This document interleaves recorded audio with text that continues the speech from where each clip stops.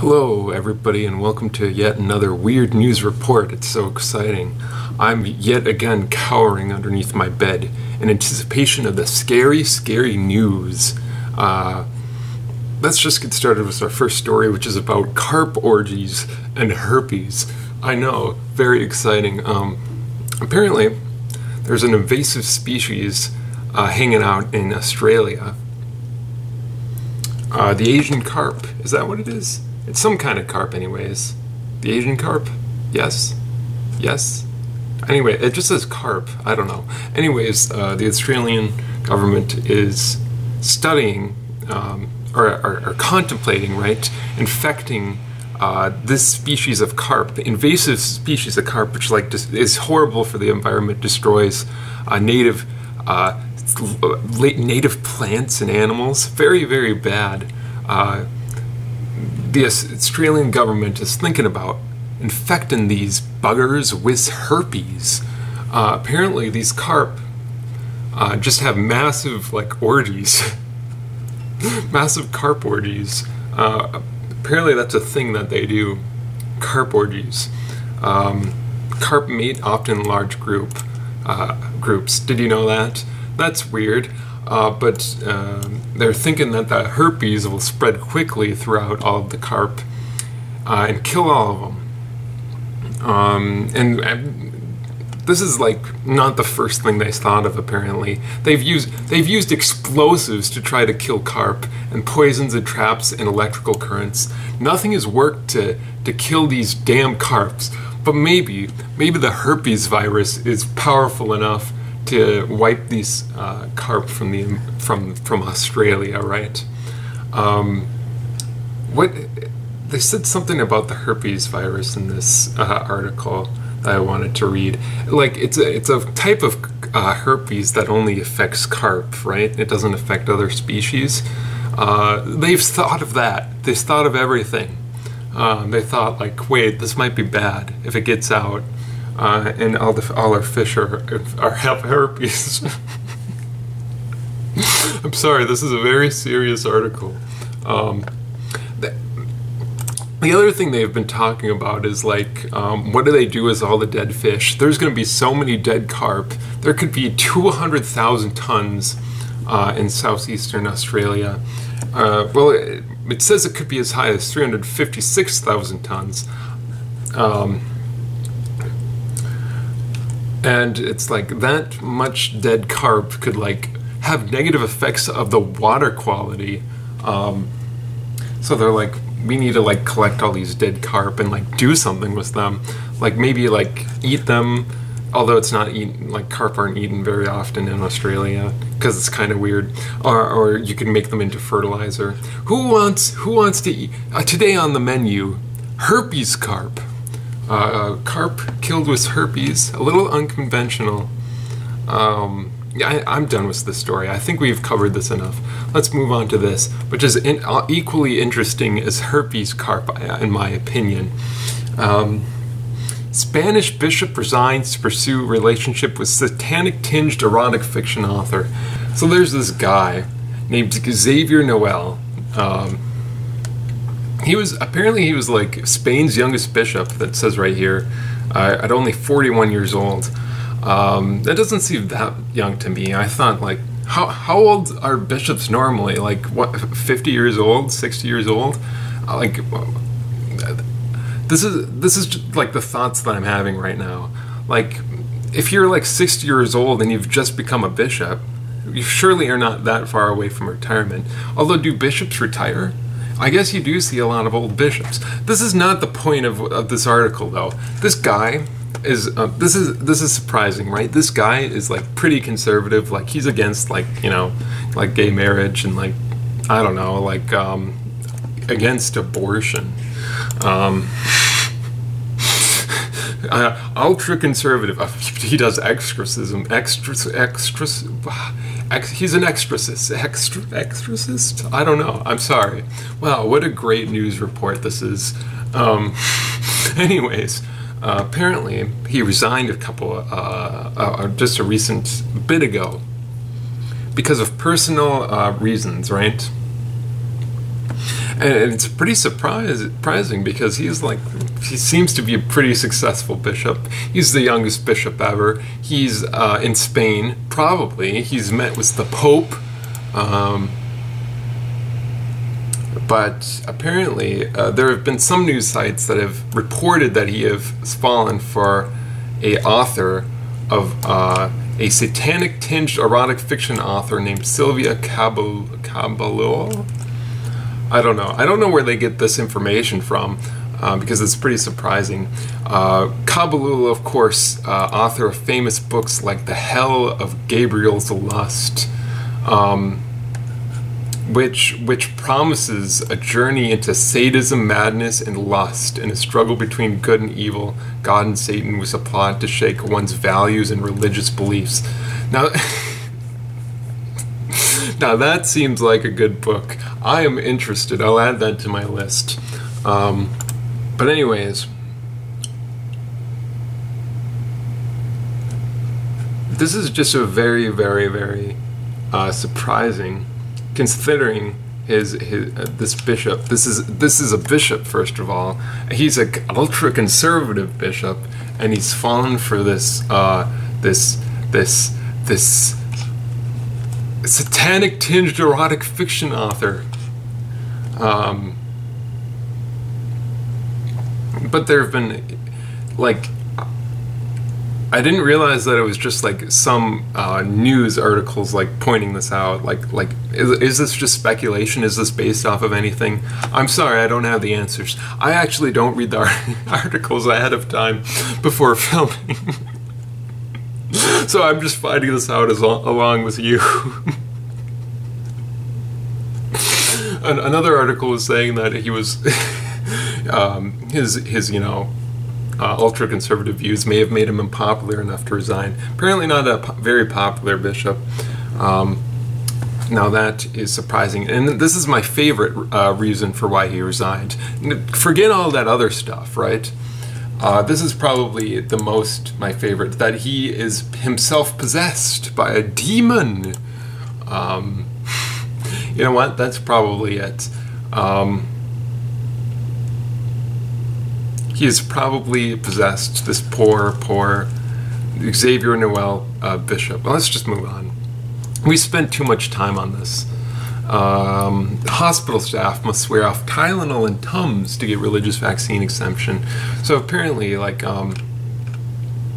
did you know that there's a lot of hospitals that like their workers to be vaccinated so that they, don't give their patients COVID and also don't get COVID themselves? Yeah, that's probably pretty good. But there's some that don't like that. Did you know that? And some that are trying to get a vaccine exemption based off of a variety of reasons, like maybe religious reasons or yeah, okay, this is what this covers, is maybe because of medical reasons, right, too, and that might be a legitimate one, but for religious reasons, it's because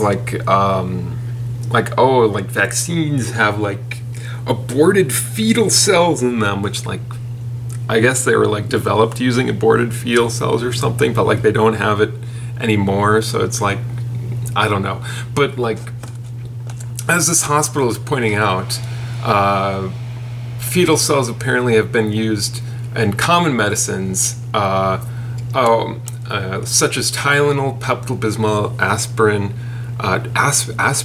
Tums, Lipitor, the list goes on, right? A whole bunch of common vaccines that you would have to be, that are in the same category as the COVID-19 vaccine, and their use of fetal cell lines, right? So this hospital is making their staff, if they want to get a religious exemption, they have to sign a waiver saying oh, I promise not to use any of these very common medicines. Yeah, you definitely need to be consistent, I guess. You can't just pick and choose the aborted fetal cells that you don't. What am I trying to say?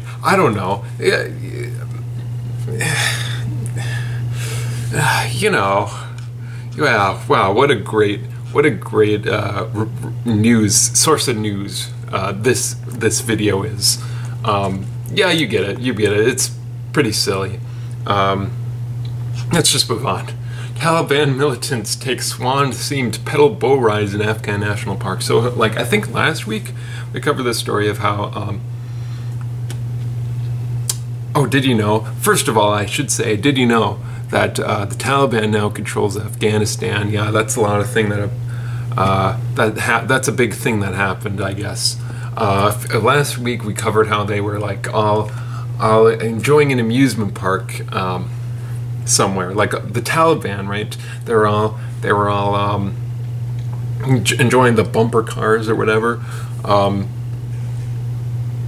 and then they burned it down. They burned it down after they were all having a great time because there was like statues that went against Islam, and it's like, can't you just like take down the statues? Why do you have to burn down the entire amusement park? But okay, look at this nice thing now. They're now enjoying the boat rides. You know, the swan boat rides in Afghan National Park. Wow, the Taliban really does like having fun. But my thought is, like, are they going to burn these now too? These swan boats, because they're like against Islam? I don't know. Probably. This just makes me sad because can't you guys just have fun? Can't you guys just have one nice thing in Afghanistan? Like these nice swan boats. Or an amusement. You could have had an amusement park if you guys didn't burn it down. Sorry, I'm still kind of mad about that. Why would you burn it down after... See, after I enjoy something, after I enjoy an amusement park, my immediate response isn't to burn it down. I'm sorry, I'm just so upset about this article. That not even this article, just last week's article. We need to move on. Viagra thief, not a hardened criminal, lawyer says. I mean, is this article going to be better than that headline? I don't think it is. Basically, yeah, this guy. Okay, I'm not even going to read this article because I hardly care. But this article is kind of similar to that. Pennsylvania man charged with felony held on $50,000 bond for 43-cent theft. Right. So there's a homeless man. He walked into a convenience store. He saw a sign for a Mountain Dew bottles, 2 for $3. He assumed that one Mountain Dew bottle then was $1.50. He slapped down a $2, or not $2, well, he might have. He slapped, I don't know. He slapped $2 on the counter anyways, and walked out. I guess there's no one at the cash register or whatever. So he thought he had actually overpaid. He didn't know that it was actually one bottle of Mountain Dew was actually $2.29, not $1.50, because you need to get 2 for the promotion, I guess, plus 53 cents of tax. Or plus 29 cents of tax, I mean. So in total, he had shorted the store 43 cents on accident. Honest mistake, right? That this poor man had done, right? This poor homeless man, by the way.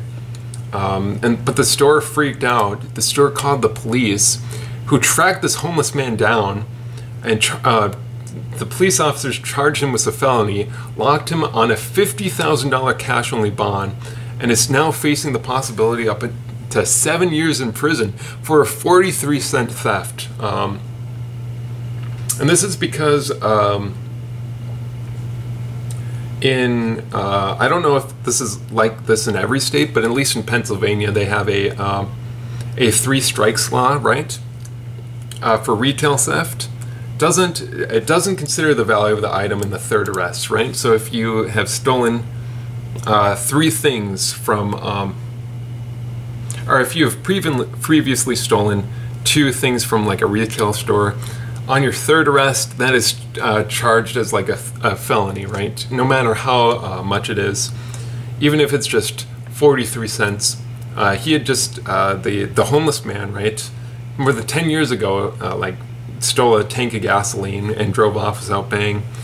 Another time, he had stolen a pair of shoes from Kmart that costed like $40. And so yeah, he in total probably stole less than like $100. worse stuff, but is now facing like 7 years in prison. Like, that's ridiculous. And like, okay, $50,000 bond. How is a homeless man gonna pay that when he can barely, like, you know, find enough food to eat? You know, like, probably. Like, I don't know much about this man, but yeah, very, very, very sad. Let's move on to our next story. Look at this house right here. How much? It's pretty ridiculous, don't you think? It's in Boston. Recently, it sold for $1.25 million. And there are a few shots of the inside. Very, very, very skinny house, I would say.